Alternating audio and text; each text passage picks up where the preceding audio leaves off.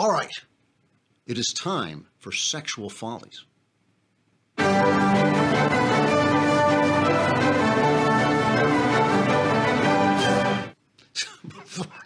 Before hold that, because we're going to end with that. Before I get to the one thing I really want to talk about, I just have to have a shout out to my friend Obianuju Ikiocha, who you call her Uju because who can pronounce it. She is a very powerful opponent of abortion, especially trying to keep abortion out of Africa, which he says is essentially cultural imperialism. These white, upper class people come in and say, oh, what you really need is abortion. And she says no one in Africa thinks abortion is a good thing. And so they're selling this Western idea of these crummy values. And she got into an argument with Bill Prady, who is the Twitter argument with Bill Prady, the executive producer of The Big Bang Theory. It was really interesting. So Prady first tried to argue that abortion is biblically allowable because of a verse in Exodus. And the verse in Exodus 21:22 says, if men struggle with each other and strike a woman with child so that she has a miscarriage, yet there is no further injury, he shall surely be fined as the woman's husband may demand of him, and he shall pay as the judges decide. But if there's any further injury, then you shall appoint as a penalty life for life, eye for eye, tooth for tooth, hand for hand. So in other words, they read this to say that the killing the baby is not actually killing, you just get a fine. But if you kill the woman, then that is really killing. Unfortunately, the translation is bad. That's not what it really says. What it really says is if men struggle with each other and strike a woman with child so that the child comes forth. In other words, if it causes the birth to be premature, then you get fined. But if there's any other injury, to either the woman or the child, then it's life for life. So that is a very, very dubious reading. So anyway, they get in this argument on Twitter, and Prady, the executive producer of The Big Bang Theory, says to her, well, what if somebody else's religion permits abortion? Are you going to just stick to, is only your religion valid? And Uju said, well, it's still killing. It doesn't, it's not the point of the religion. And he said, well, I can't take you seriously if you're not going to allow other religions. And she said, well, then what about honor killing? Are you going to allow Muslims honor killing? And Brady cut her off. He blocked her on Twitter because that was a bridge too far. He would not denounce honor killing, basically. He wouldn't do it. So anyway, that's the level of logic. I'm glad that there are people having these arguments, but that's the level of logic you're dealing with from the left. Here is an article from the New York Post. Cheap sex making men give up on marriage. Thanks to cheap sex, marriage may be doomed. The share of Americans ages 25 to 34 who are married dropped 13 percentage points from 2000 to 2014. A new book by sociologist Mark Regnerus blames this declining rate on how easy it is for men to get off. Regnerus calls it cheap sex, an economic term meant to describe sex that has very little cost in terms of time or emotional investment, giving it little value.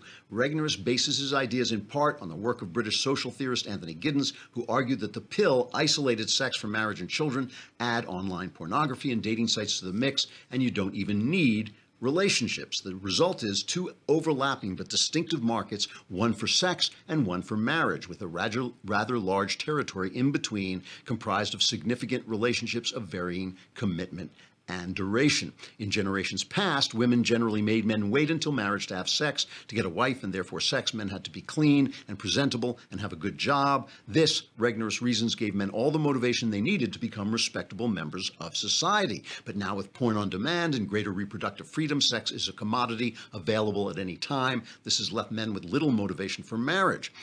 Now, I want to talk about this because, first of all, I'm not convinced that it was ever that hard for men to get sex if sex was what they wanted.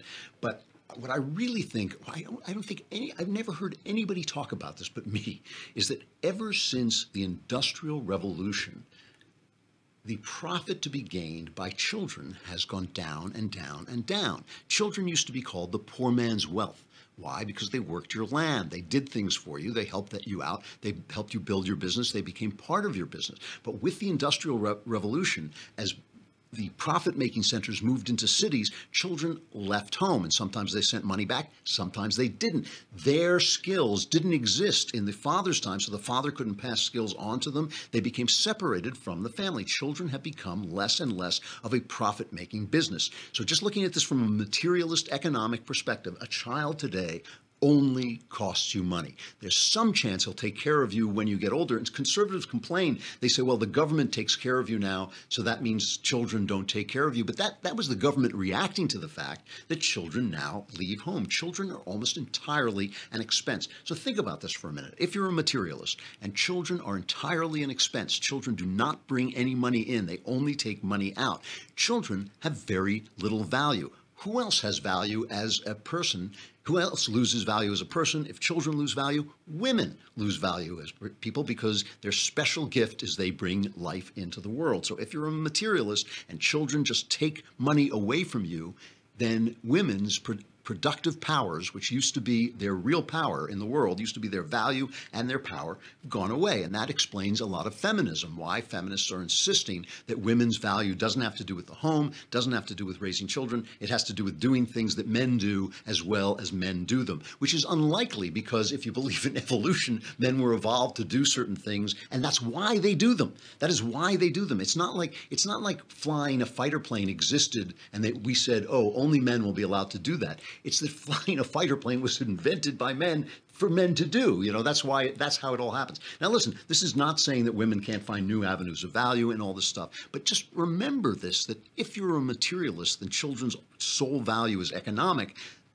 Their value has gone down. The value of children has gone down, and that is one of the reasons why birth rates drop in civilized, industrialized societies. And I think this is something we need to deal with, because I believe, of course, children are of great spiritual benefit, that everybody should have them. I believe that they make life. I believe they teach you the meaning of life. I believe that children and the homes that women make for them are the most valuable things that happen in human life, having far more value than being the CEO of a company and all these things. But it's not all about sex. It really is about the entire economics of the human family, which has changed with the invention of machinery. And I think that is the thing that women are dealing with, to construct new value for themselves in a highly industrialized and highly mechanized society. And the thing that men are dealing with when they think, oh, here we have this powerful sex drive, but if it leads to having a child, suddenly it's going to cost me money. Those are questions that can only be addressed on the spiritual plane. Or if you address them on the economic plane, I think a lot of people are not going to like the answers, including left-wingers. All right, that is Sexual Follies. Show me that thing again.